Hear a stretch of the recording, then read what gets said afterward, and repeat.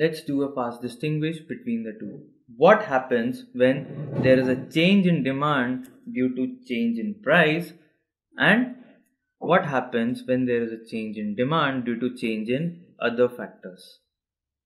So when there is a change in demand due to change in price, we call it change in quantity demanded. It's change in quantity demanded. However, when there is a change in demand due to other determinants of demand, due to other factors of demand, we simply call it change in demand. When there is a change in quantity demanded, we tend to move along the demand curve.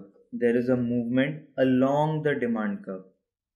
If we move upwards, we call it contraction. If we move downwards, we call it expansion.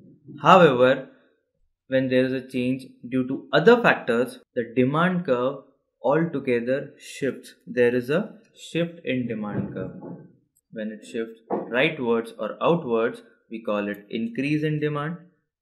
And when it shifts inwards, we call it decrease in demand.